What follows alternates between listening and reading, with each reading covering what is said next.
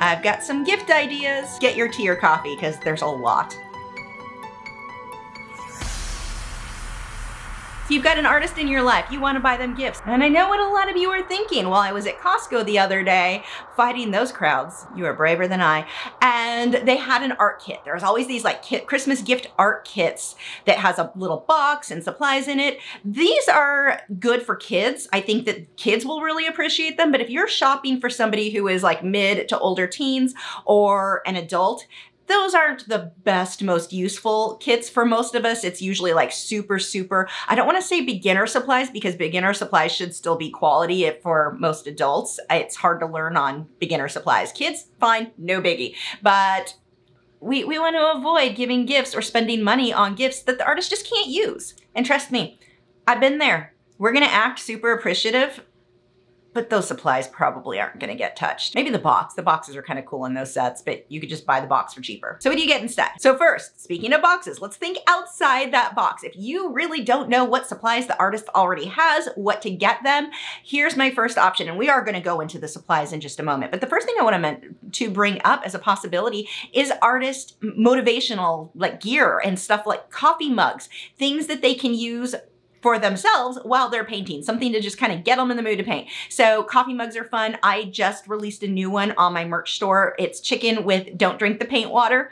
I ordered one for myself. I wish it was here. I could have it in this video, but it's on the way.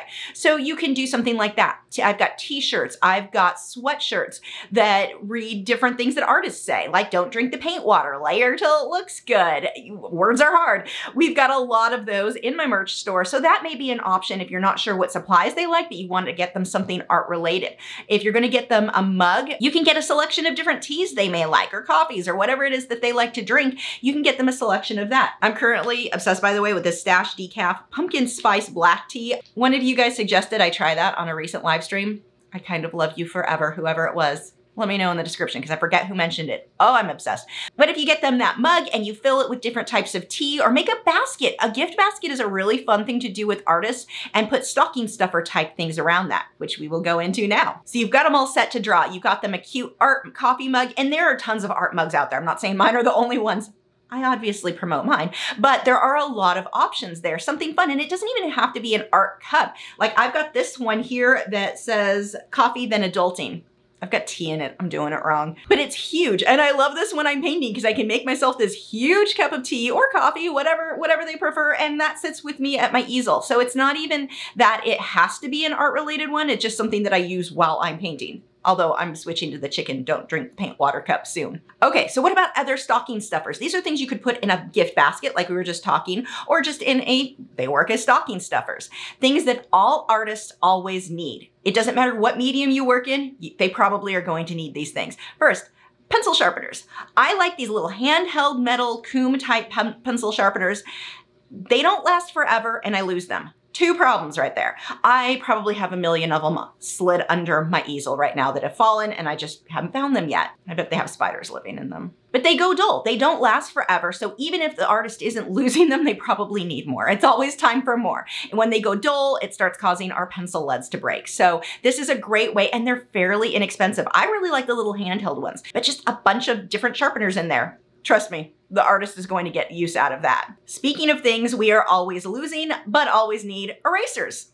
This sounds like, oh, of course, they've already got erasers. No, trust me, we've lost them. By the time we find one, we lost another one. Like, it's ridiculous. So some of my favorite erasers are the Tombow Mono Eraser. This is a little pen. It gives you tons of tiny details. So especially with erasing graphite or charcoal and getting those highlights back in, wonderful eraser. There's a Pentel Click Eraser. So this I really like when I'm doing sketchbooks and looser sketches where I want to have something with a little bit more control, but not as much fine detail as the Tombow Mono Eraser. Love these. Faber-Castell Kneaded Eraser, really any kneaded eraser. I like the Faber-Castell ones.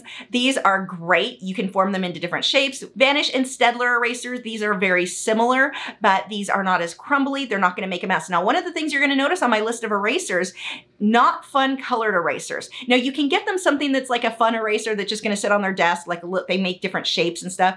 But in actual artwork, we can't really use, or we shouldn't really be using the purples and pinks and the fun colors because those can leave marks on our work. that color comes off the eraser sometimes. I've had that happen a few too many times. So stick to like the white, the gray, there's the rubber type eraser, those work.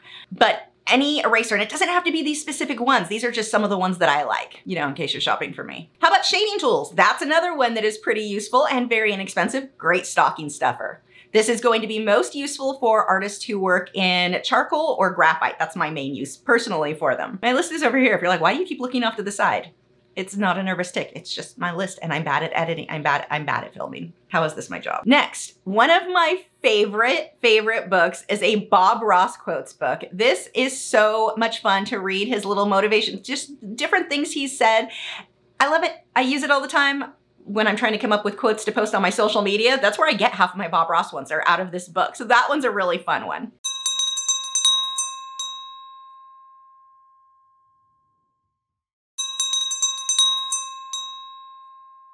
Okay, what about other art supplies? So the basics would be graphite pencils. My favorite two brands are the Faber-Castell 9000 series and the Derwent Graphics. Both of those are excellent pencils. And I'm not as picky, and most artists I wouldn't say are as picky with graphite as they may be with other mediums, but you can't go wrong with either of those sets. And graphite's a fairly inexpensive medium, so you can get them a full set for not a ton of money. Next, and this one's fun because a lot of artists don't even know about this product, or they've seen it on the shelf and they didn't know what it was for. The Faber-Castell Graphite Aquarelle, these are water-soluble graphite pencils. It even comes with the perfect paintbrush for using these. So you shade in a little bit with the pencil, and then you use this brush and it blends it out, and it is one of the most fun mediums I have ever worked in.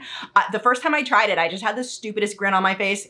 It's very inexpensive, will make people happy. Promise. Next, you can get them started with charcoal for really inexpensive. I really like using a combination of the General's white and black charcoal pencils. These are wonderful. Most artists I know like to work at night. We're gonna need a daylight bulb or a daylight lamp. I use one that clamps onto my easel. They also make ones that sit on tables or sit on the floor. You've got tons of options. Those are definitely going to get used by any artist, unless they work outside, then it's probably not useful. Also working outside in the dark. I don't know, artists, we're a weird bunch. You don't know what we're gonna do. For artists, the paper type they're going to use is going to depend on what medium they like best. So one of my favorites, Canson Me-10s. I use the rough side for charcoal or pastels. I use the smooth side for colored pencil. I really like the gray pad that has multiple shades of gray in it. I also really like the Arches hot press watercolor. You can get this in blocks or in pads. Wonderful. I mostly use it for colored pencil, watercolor, and Inktense, or even the graphite aquarelles, the water-soluble graphite we were just talking about works great for those. So that's a wonderful paper. And then sketchbooks. Sketchbooks are good to have. You don't even really have to worry that much about the quality of sketchbooks, because when, at least for me, if I use a sketchbook, it's to sketch out quick ideas, rough sketches, color composition, stuff like that. I'm not really worried about having the perfect paper for the perfect technique. It's just almost like an idea book. You can list it as that. Look, I'm giving you marketing tips for your gifts. But several sketchbooks, different types of sketchbooks, that would be a great gift too. Now we are getting into the higher end products. So colored pencils. If you have an artist you know loves a colored pencil, my favorite brands are going to be the Faber-Castell Polychromos, Derwent Lightfast, and Caran d'Ache Luminance. Oh, and Derwent drawing sets. I've got links to all these in the video description. Now you may look at those sets and go, oh my God, I'm gonna have to take a mortgage out of my house. You can get them a set of 12, especially the Polychromos set of 12 is a good set of colors in that smaller set. You can get them a small set, and this is great for beginners too. If they're having to learn how to blend colors and mix, get them those, and they're gonna learn more from blending and working with a smaller set than they would the full set. So, you know, you can, I'm again helping you to market your gifts to your receivers. But those are wonderful, and I would rather see somebody get a small set of high quality pencils than a huge set of crap. For kids, the huge set of crap is fine. They aren't super picky, but for somebody who's trying to really get good with their colored pencil, they're gonna have more success there if they're using quality pencils. And that set of 12 Polychromos is great.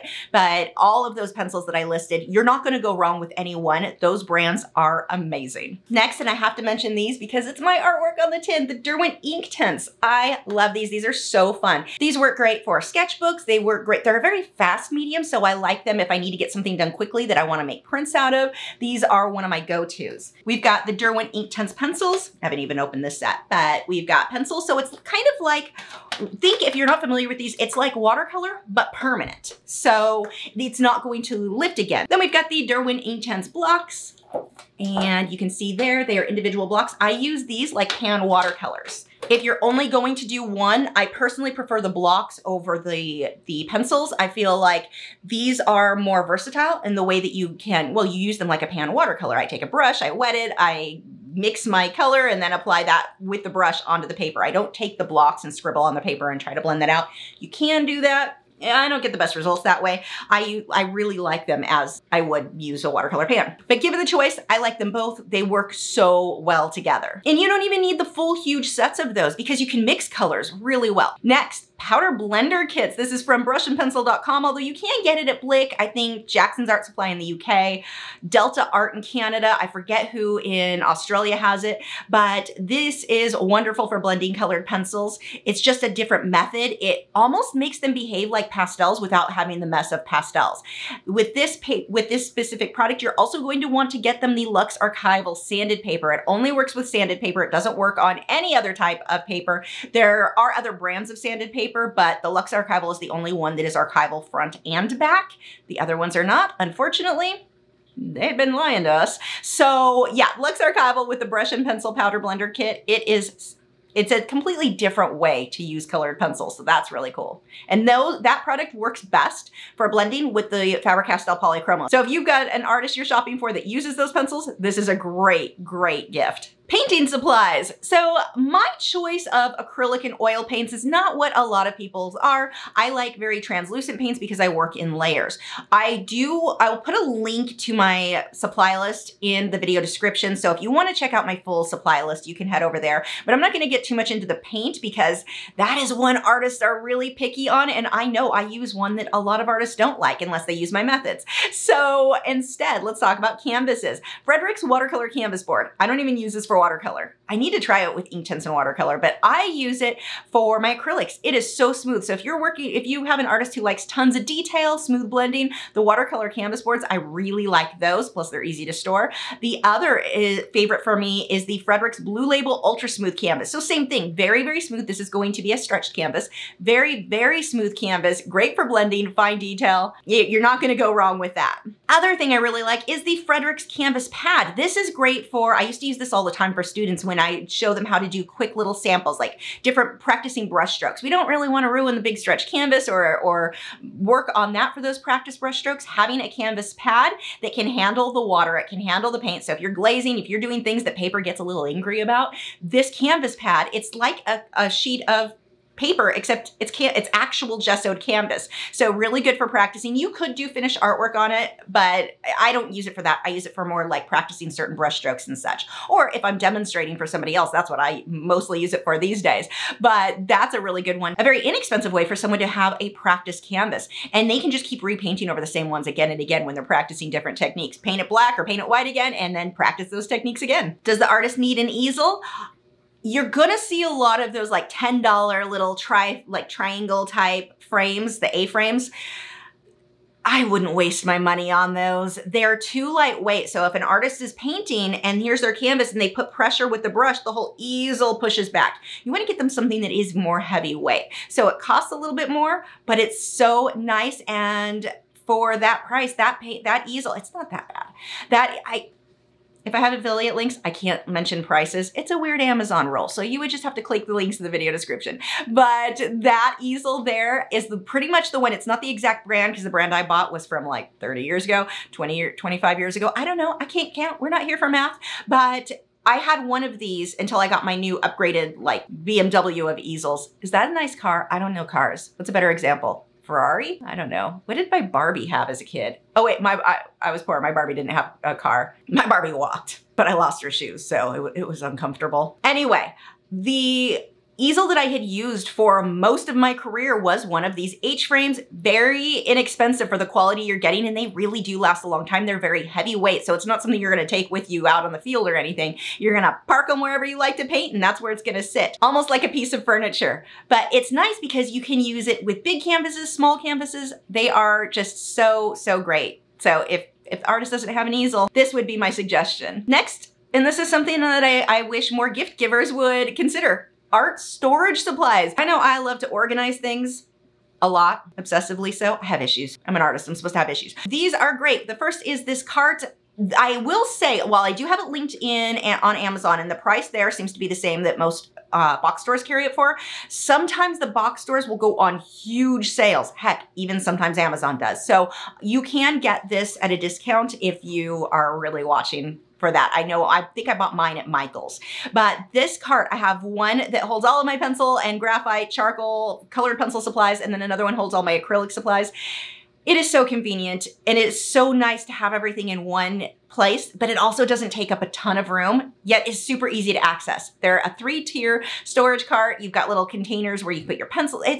They're great. I love them. Can't recommend them enough. Another suggestion is a wood storage box. I have so many of these for all of my pencils. I have one for each brand of pencil or markers that I use. So these are really good too, fairly inexpensive for how useful they are. How about getting the artist a subscription? Colored Pencil magazine, if they are a colored pencil artist, heck, even if they're not, it is my favorite art magazine. This is a magazine that about once a year I'll contribute an article, and they'll have little tutorials. They've got motivational things, they've got tips, they've got supplies. It is such a good magazine. I love it. And you can get the digital version too. So if you're like me and you don't want a ton of magazines all over the house, I just get it digitally and I can read it on my phone, my tablet, whatever. How about a subscription to an art lesson? I personally, of course, I'm gonna recommend myself. I've got my Patreon art lessons for as little as $4 a month. The student gets access to instantly to over 300 of my videos. There's different tiers with different rewards. Depending on the tier you get them, they can get postcards, they can get stickers or greeting cards, coloring pages. I've got a ton of stuff over there for you to check out, but that's a really fun one too. And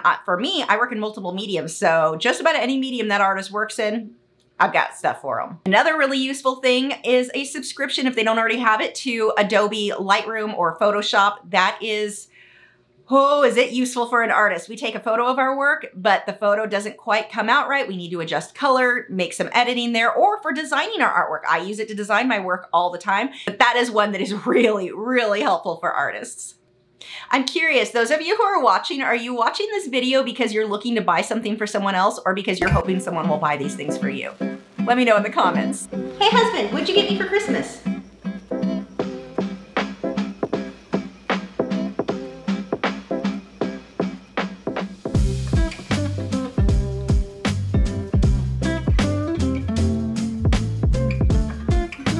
You gave it to me once, then you sold it to me for $2, and now you're giving it to me again for Christmas.